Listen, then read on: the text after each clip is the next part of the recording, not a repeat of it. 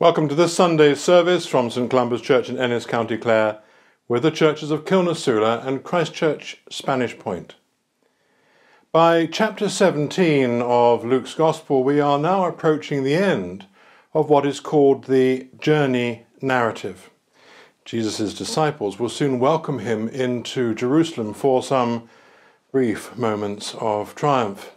And so it is fitting that the main focus of his teaching now moves to them.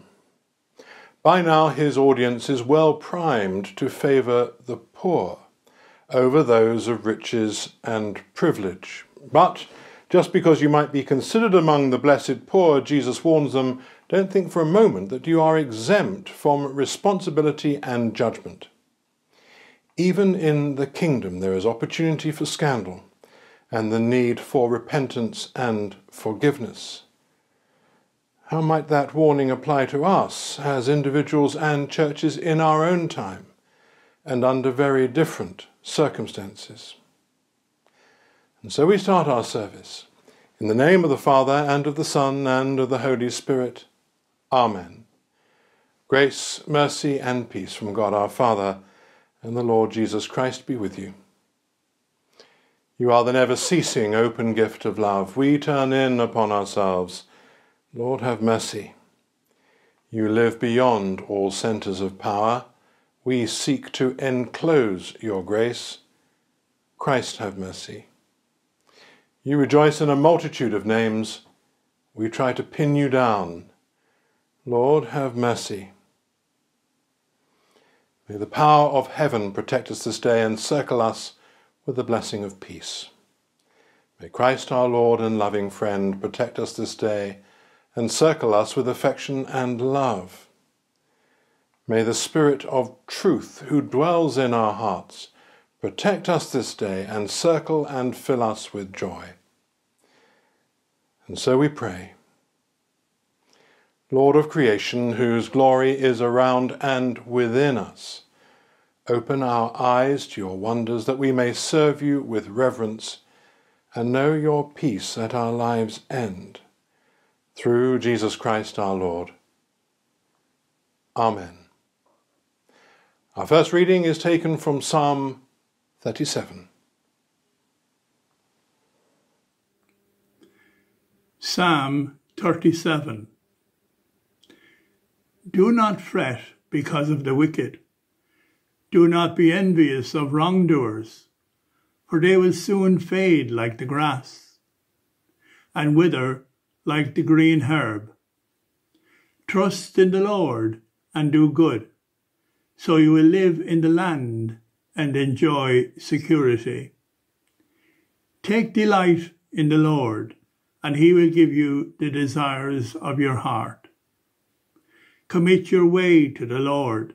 Trust in him, and he will act. He will make your vindication shine like the light, and the justice of your cause like the noonday. Be still before the Lord, and wait patiently for him. Do not fret over those who prosper in their way, over those who carry out evil devices. Refrain from anger and forsake wrath. Do not fret, it leads only to evil. For the wicked shall be cut off, but those who wait for the Lord shall inherit the land. Now hear the gospel of our Lord Jesus Christ according to Luke. Jesus said to his disciples, occasions for stumbling are bound to come, but woe to anyone by whom they come. It would be better for you if a millstone were hung around your neck and you were thrown into the sea, than for you to cause one of these little ones to stumble. Be on your guard. If another disciple sins, you must rebuke the offender, and if there is repentance, you must forgive. And if the same person sins against you 7 times a day and turns back to you 7 times and says, I repent, you must forgive. The apostles said to the Lord, increase our faith. The Lord replied, "If you had faith the size of a mustard seed, you could say to this mulberry tree, 'Be uprooted and planted in the sea,' and it would obey you. Who among you would say to your slave who has just come in from ploughing or tending sheep in the field, 'Come here at once and take your place at the table'? Would you not rather say to him, 'Prepare supper for me, put on your apron and serve me, while I eat and drink? Later you may eat and drink'? Do you thank the slave for doing what was commanded?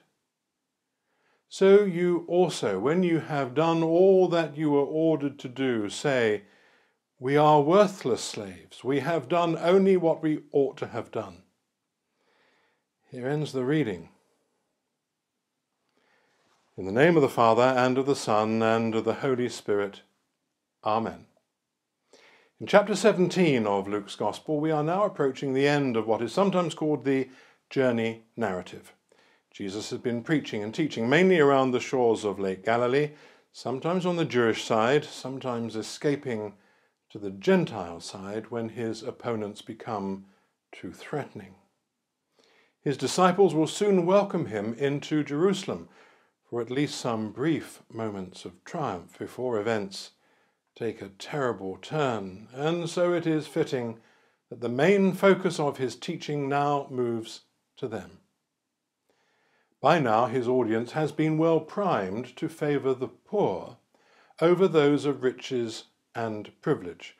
Not a hard sell, as most of his listeners will themselves be impoverished, sustained to a large part only by their faith. Whereas the rich are typified as lacking in both compassion and faith, loving only money and privilege. Favoured by the world, perhaps, but severely deficient in divine eyes. But just because you might be considered among the more blessed poor, Jesus warns them, don't think for a moment that you are exempt from responsibility and accountability. Even in the kingdom, there is opportunity for scandal and the need for repentance and forgiveness. So Jesus stresses to his followers that they are subject to both. They cannot plead innocence just because they are oppressed by others. No one is issued a free or easy pass. And so he goes on to list a number of distinct but related short sayings about the practice of faith and its protection. High on the list of sins for a person of faith is that through their words or actions they may shake and injure the faith of another. Of course, the way the world is now, Jesus seems to be saying, when the kingdom remains a hope as yet unrealized, there will be times when one's own faith is tested, sometimes even close to breaking point. But there can be no excuse for someone who inflicts such distress on someone else. And this warning remains as compelling today as it ever was. How many countless people have approached a church either out of curiosity or with a wounded or wavering faith, only to encounter such a lack of welcome, or even thinly veiled hostility, that they soon left, never to return. Any spiritual comfort that they might have received negated by the behaviour of the so-called faithful. This is a significant challenge for all priests and congregations as they seek, one hopes, to conform themselves to the teachings of the gospel.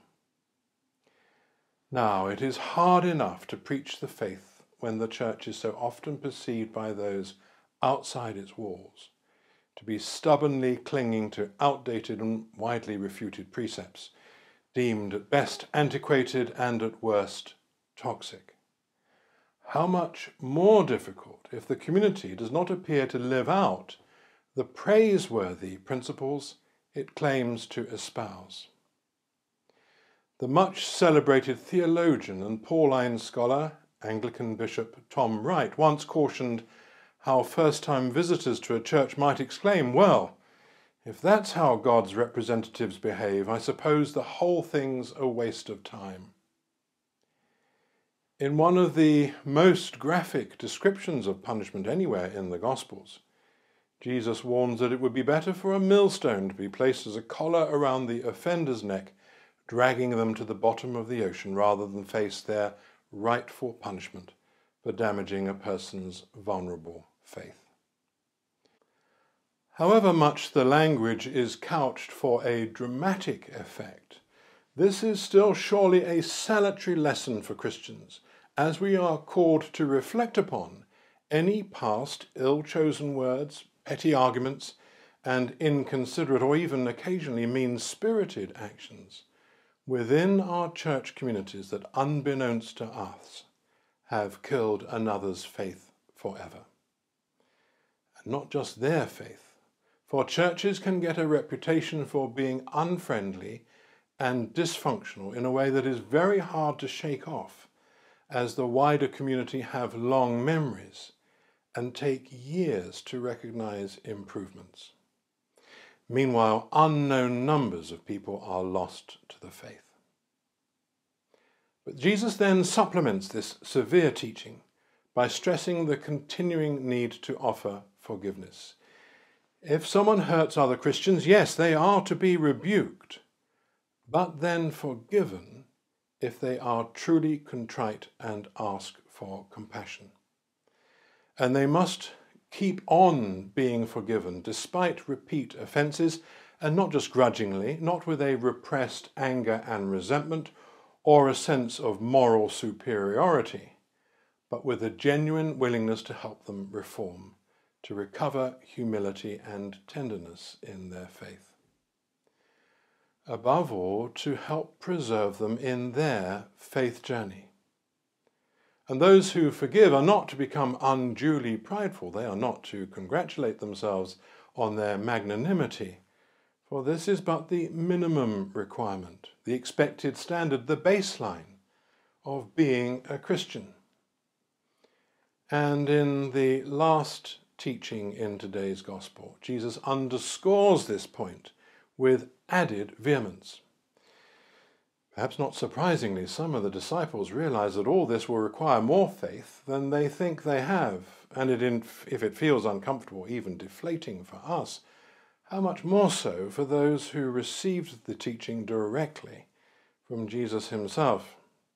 And indeed, he is quick to respond. Don't obsess, he says, about the greatness of your faith. That way can only lead to arrogance and pride. Instead, consider the relationship between a master and their slave as a guide. Now, we should remember that in Jesus' time, slavery was not essentially based on race, but on power and wealth versus poverty and oppression. Although sometimes slaves could indeed earn their freedom in their later years. Nevertheless, whilst bound to their master, they earned no wages or reward. Jesus asks the apostles to imagine what work an owner would expect from a slave, especially as many masters would have only one, who would work both in the fields and at home. They would not be expected to relax whilst there was work to do, nor would a slave expect to be thanked or paid for performing their regular duties. In the same way, Jesus instructs all those who seek to live out the gospel never to feel that however hard we work, whatever we have given or given up, we have acquired some superior status, or that God is now somehow in our debt. Instead, whatever we contribute to the kingdom, we must remember that all genuine service to God should be performed in a spirit of thankfulness, not to earn special favour, and certainly not to ask, "What's in it for me?" When Jesus uses the word worthless, it is not that we are intended to lack a proper sense of self-worth or self-love. We are not unvalued or unloved. Instead, the original Greek word conveys more the sense of those to whom nothing is owed, to whom no favour is outstanding. So we are to remember that our faith and our practice of it is an obligation honoured, not a payment earned. In many ways, Jesus is preparing his disciples for the trials, the disappointments and the suffering to come, and to contrast themselves with the Pharisees, who he holds in such contempt for preening themselves as defenders of God's word while not fulfilling its most basic demands. Faith, he is making clear, is neither a port in a storm, a compensation, or a reward. At times it can provide some measure of peace, yet at others real and painful challenges that cause us to question, am I strong enough? But it is an engagement with transcendence and truth, a journey into ultimate, all-transforming reality, a home of healing and wholeness, and a true welcome to which we are called, and a journey from which we cannot flinch. Amen. We are pilgrims along the way of life, therefore let us remind ourselves of the path of faith that has brought us to this time and place. We believe in God the Father, from whom every family in heaven and on earth is named. We believe in God the Son, who lives in our hearts through faith and fills us with his love. We believe in God the Holy Spirit, who strengthens us with power from on high. We believe in one God, Father, Son, and Holy Spirit. Amen. Let us now pray for our church, for ourselves and neighbours, and for the needs of the whole world. Holy God, by your grace you have called us, not as we deserve, but in your goodness and generosity. Guard and protect us in our vocation, that we may be strong in faith and serve you in joy and love. We pray for the healing ministry of the Church, for those who offer counsel and therapy, for groups that meet to pray for healing. We remember hospital and hospice chaplains, and for the work of the Church with the healing professions, both ministering with them and to them. Christ be with us, around and beside us.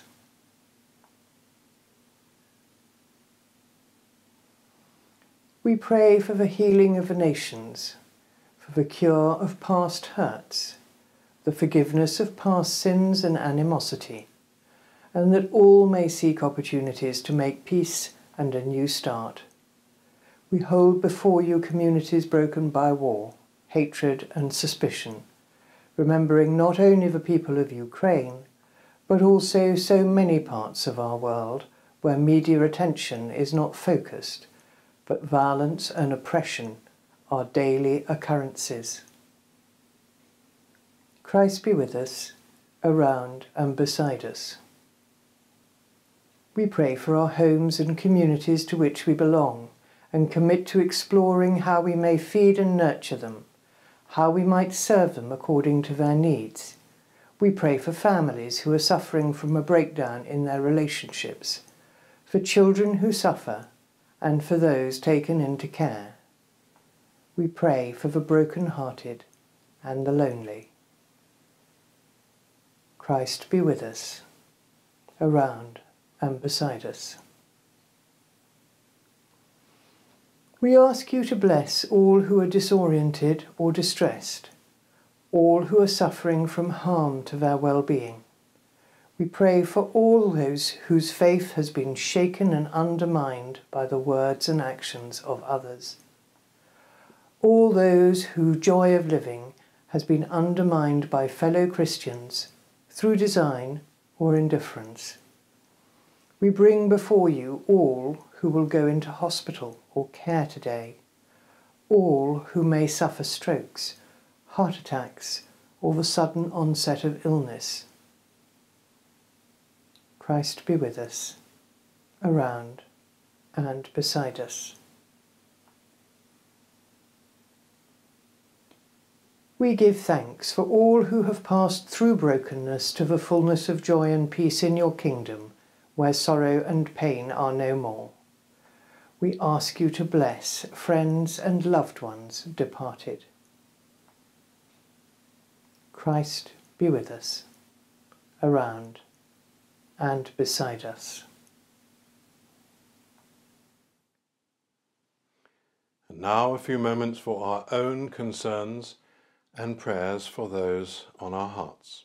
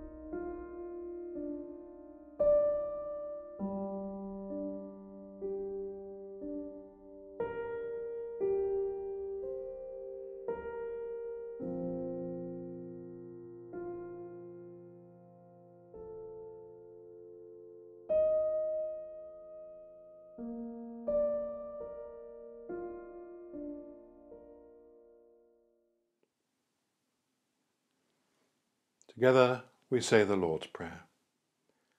Our Father, who art in heaven, hallowed be thy name. Thy kingdom come. thy will be done, on earth as it is in heaven. Give us this day our daily bread. And forgive us our trespasses, As we forgive those who trespass against us. And lead us not into temptation, But deliver us from evil. For thine is the kingdom, The power and the glory, forever and ever. Amen. May we remain open to wonder and mystery, to what is strange and new and precious in each child of God, that with Christ and all the holy ones we might walk in the light of hope. And the blessing of God, the Holy Trinity, be with you and remain with you and all those whom you love, now and forever. Amen. Let us go in the peace of Christ. Thanks be to God.